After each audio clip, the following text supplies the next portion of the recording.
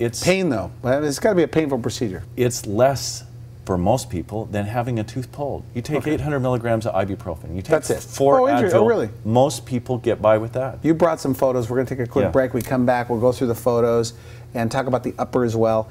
You're watching the Wellness Hour, leader in medical news and information. I'm Randy Alvarez. It's what you need to know if you're considering dental implants, and especially if you have a loose-fitting denture. We'll be right back.